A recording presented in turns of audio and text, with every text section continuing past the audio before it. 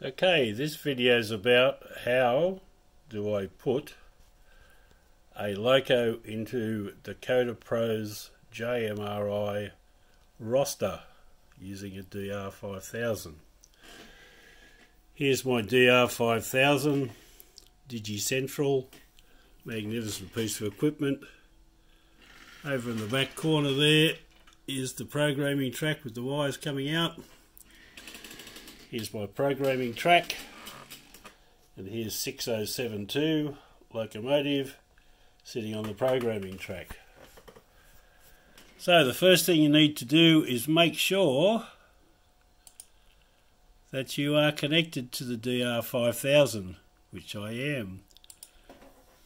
The flashing blue light is the Wi-Fi on the DR5000, and I'm connected to the computer via the Wi-Fi.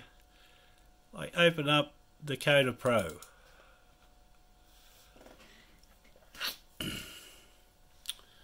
Dakota Pro's opened up, and here is the on-off button to turn the power on to the track. And the track's gone live, you might have heard it. There you go, we're punching 15.8, 15.9 volts, and we're driving 0.5 of an amp.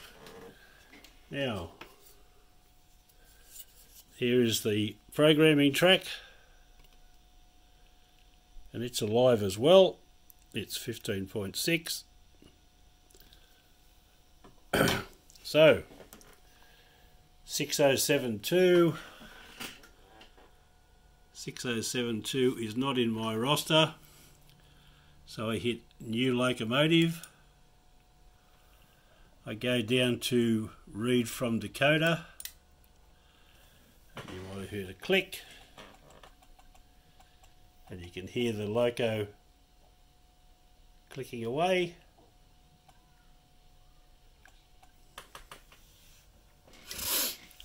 And it's done.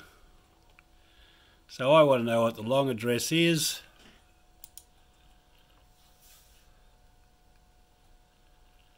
Long address is 6072. Excellent. Now I need to give my new loco a roster ID. So I'm going to put BNSF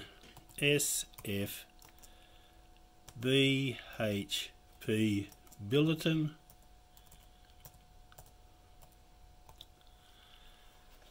And I'm going to save.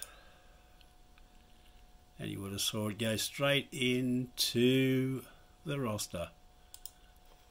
So there it is, BHP Billiton 6072. It's got a Locksound V4 in it. I thought it was a 5, and that's the date and the time that it went in.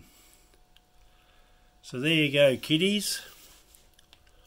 I asked a question the other day, and the question was, how do I build a roster in JMRI using the DR5000? And I got back some strange answer. I think probably because I may have asked the wrong question.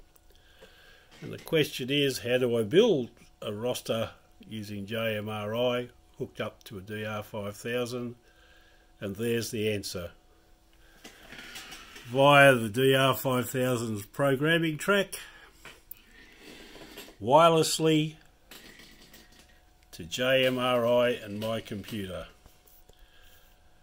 Okay, thanks for watching.